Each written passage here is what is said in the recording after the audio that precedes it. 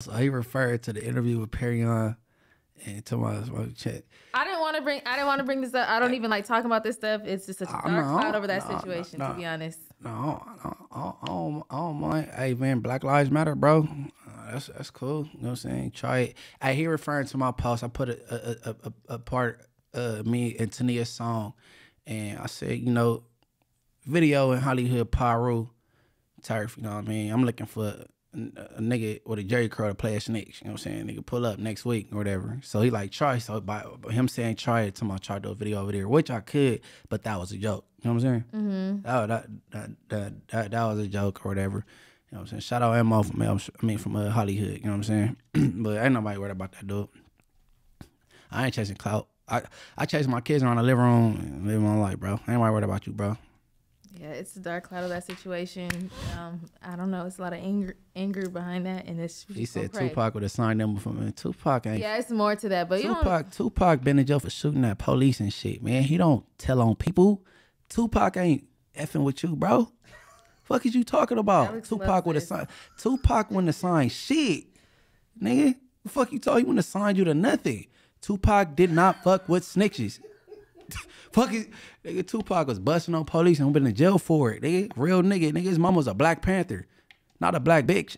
Dumbass nigga. So yeah, but nah. Black Lives Matter though. More power to that nigga. You walked away. Bruiseless is not even a word. You walked away from situations, bruiseless and shit. That's good for you, bro. I'm happy for you, bro. And then, especially because you're a black man and you got kids, bro. Be here for him, bro.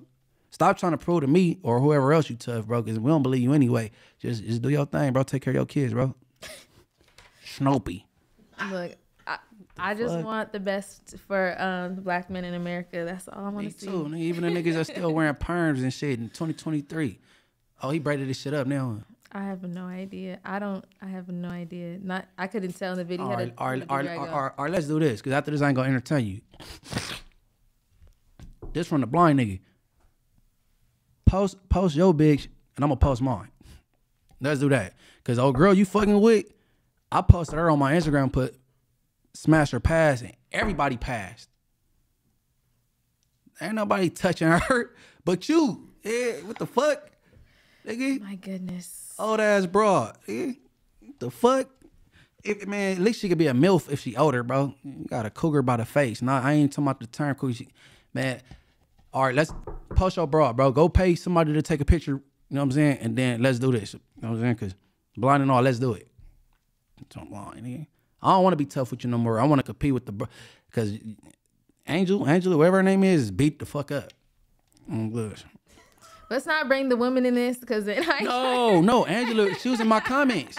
I know. Oh, he ain't gonna come for you because Angela was in my comments on Instagram talking crazy. I didn't respond to it. I just let her have it. You know what I mean? But you know, everybody say Mariah Hayes is beautiful, bro. So you can't come for her. No, not that. I'm saying because women be the root of the problem. No. His problem started before that. His problem is him. Okay.